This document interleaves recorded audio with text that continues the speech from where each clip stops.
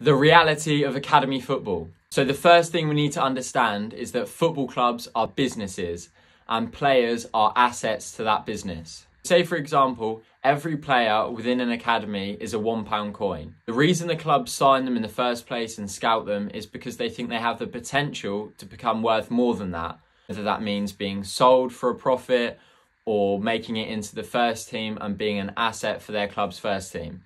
That is the only reason a player will ever be signed by a club. Now, unfortunately, the harsh reality is, as soon as the club then decides they're not going to get a return on investment, so they think you're not going to make it to the first team or you're not going to get to a level where you can be sold for profit, that is when players get released. You can see examples of this going both ways.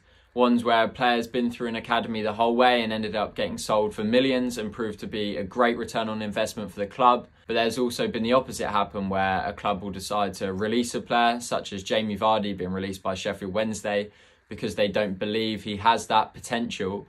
And then they've gone on to prove the club wrong and go really far and really high within the game. So clubs don't always get it right, but it's a very cutthroat industry to be involved in.